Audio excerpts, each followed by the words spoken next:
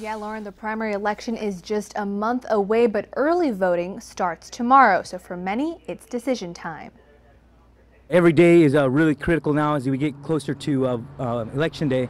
So that's why we're here on Mother's Day knocking on doors. The campaigning is non-stop for some candidates as the primary election draws near. And then today we were down at the Swiss Rifle Club down in southern Monterey County, enjoying a Mother's Day barbecue there, and now I get to do whatever my wife says she wants to do. Monday is the first day voters can vote by mail for the primary election, making early May an important time for candidates to be out and about. And I think more and more the election is not on election day, it's a month in advance. So you got to really reach out to those absentee voters. Since 2008, more than half of all ballots in the primary elections were cast by mail. It's going to be interesting to see what voter turnout is, especially among Republicans.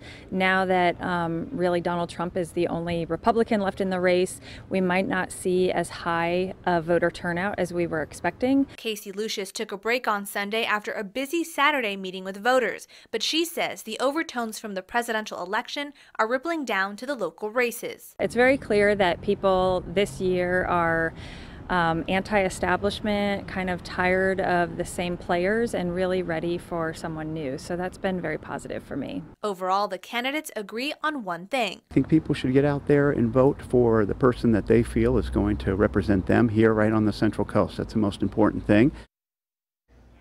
Well, those who have registered to vote by mail should start receiving their ballots tomorrow. Lauren?